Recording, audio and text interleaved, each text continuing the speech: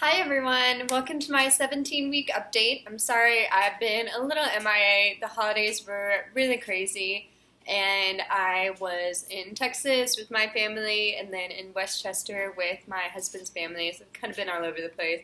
I brought my computer, but it just wasn't really appropriate to sit around and film and do all that stuff while I'm trying to do family stuff at the same time. But here we are, and better late than never, or something. So today I am 17 weeks and 5 days pregnant. I had a scan on last Friday, so not this past Friday, but the Friday before, whatever the date that was. And that was an early anatomy scan, and two really exciting things happened. First of all, we found out the gender.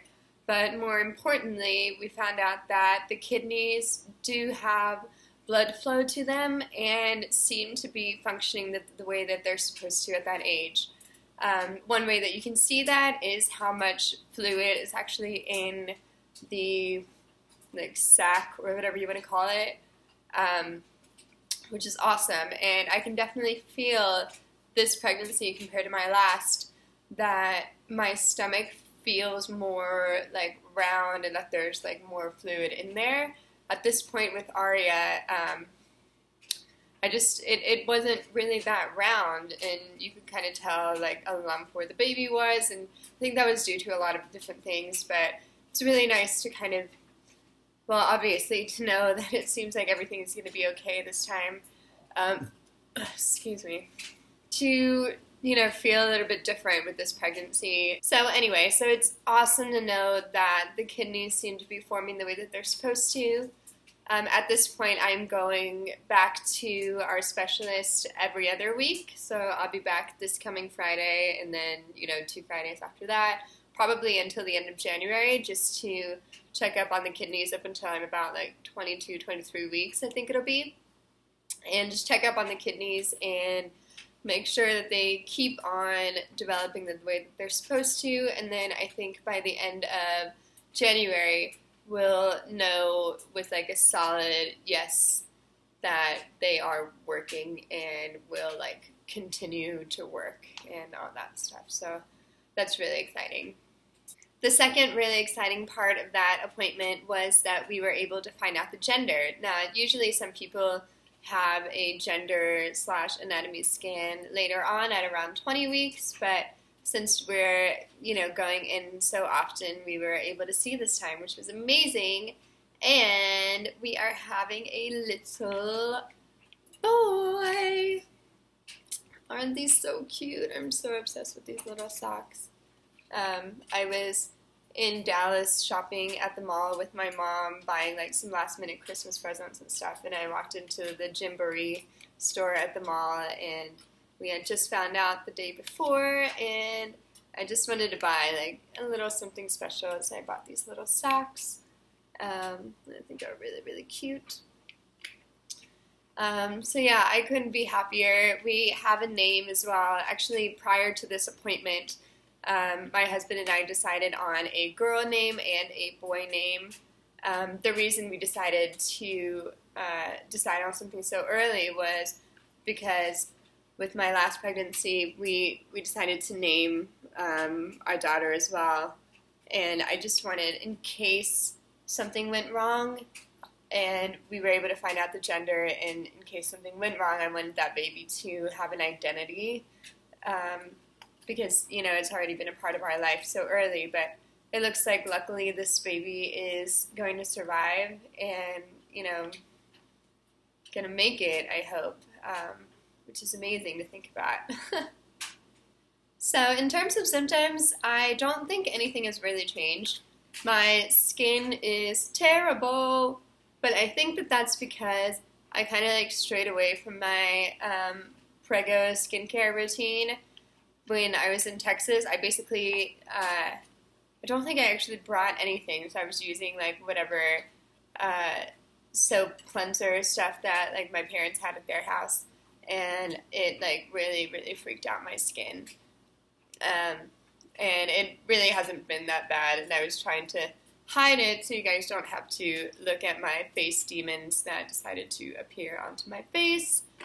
But this is just what's going on right now. It's getting a little bit better since I've been back to my routine. We got back in town yesterday, so between yesterday and today, I've been kind of trying to get it back under control. The thing that, ooh, I'm dropping stuff. The thing that I've been using is Burt's Bees Herbal Blemish Stick. It looks like this, and it is just a little roller ball so you can, attack the areas that are not good.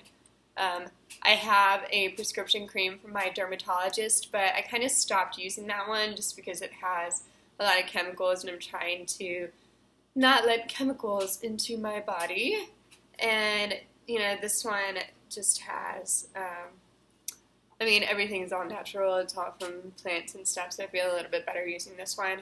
And from what I can see, it works, so that's good. Other symptoms, I think I mentioned this last time, but I am so itchy all the time, and not just like in my boobs and my stomach, which is where you kind of expect it to be, but all over my arms and on my legs. And you can kind of tell I've been itching so much that I have like gotten bruises in the middle of the night because I've been like scratching without knowing it, and I have like little scabs like around my ankle, which is really, really gross.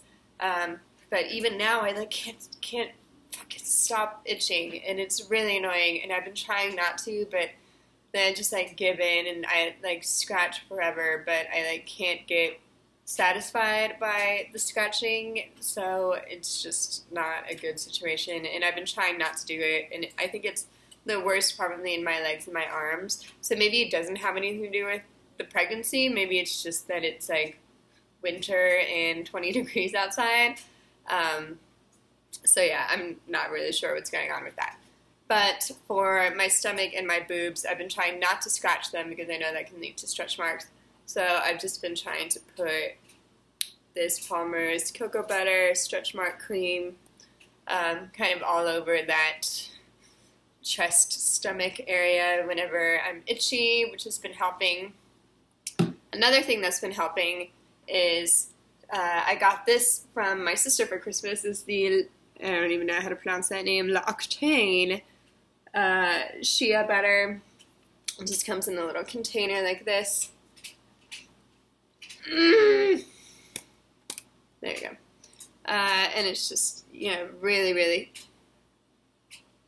really thick and really, really moisturizing and really nice on your skin.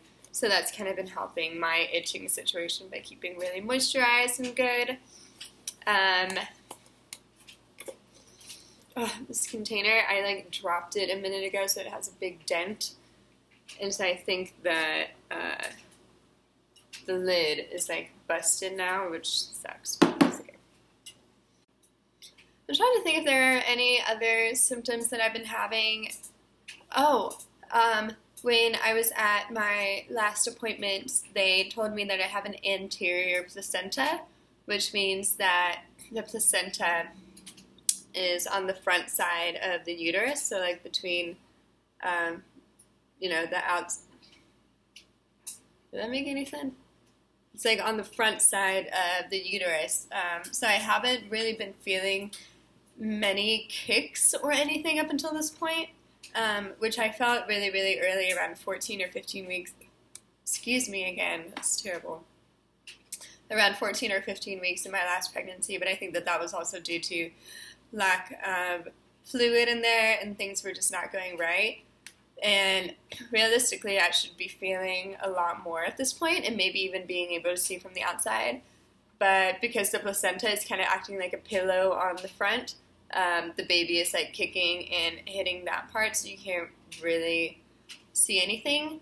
And my doctor was saying that there's a small possibility that the placenta will just hang out there and stay there. So mine, I guess, is on like the front bottom side here. And as your uterus grows, the placenta will kind of like move, and in most cases it will rotate to the back where it's kind of supposed to be.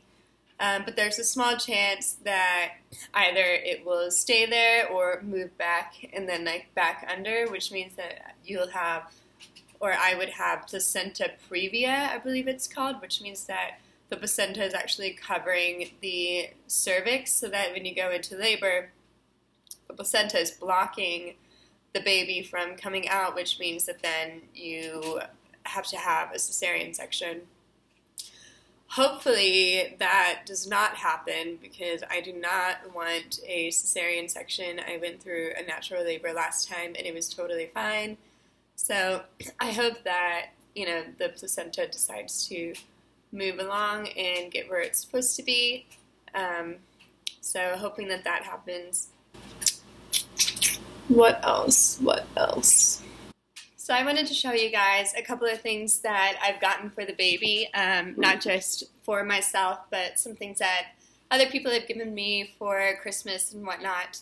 The first thing is I got, we had like a Secret Santa thing at work, and this guy that I work with, I had not found out the gender at this point. It was actually the morning before, or the night before we were supposed to go, which is really cool. But I got these two onesies. Sorry if you can hear my dog freaking out in the backyard. But this is a little chicken onesie, which is super cute and, you know, nice and gender neutral. It has buttons going all the way down. Oh, that's not even buttons. It's actually a zipper going all the way down to the legs. So that's really adorable. My dog is having a cow right now. There's this onesie, which has little alligators all over it, which I think is super adorable. And it has little button snaps going all the way down onto the leg.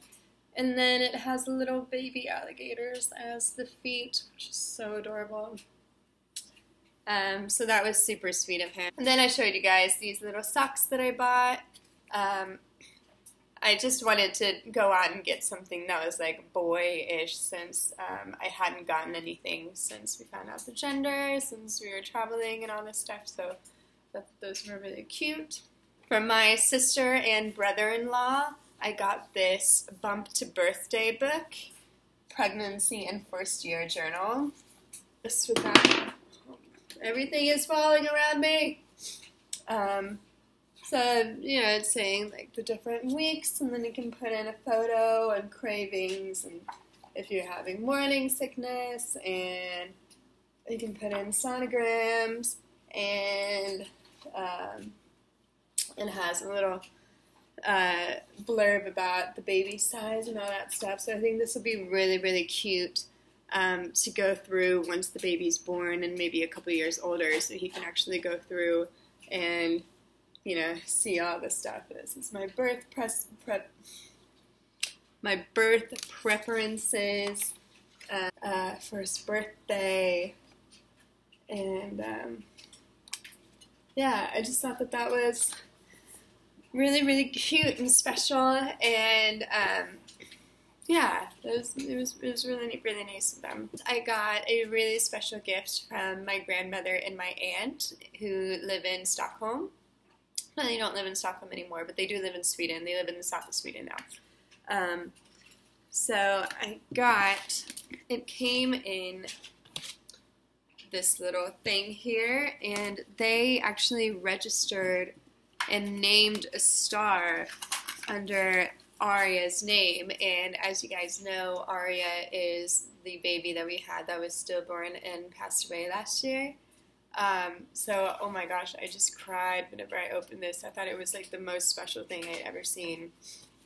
So it gets like this little write-up, and it says the coordinates of where to find it, and I actually like downloaded the Google Earth app on my MacBook and was able to find the star. So yeah, so now there is an Aria Linnea, which is her middle name, star out there that's been named, and it's just really special to know that there's always going to be, you know, an Aria now and forever, and that other people have also thought about that too, so that was really, really special.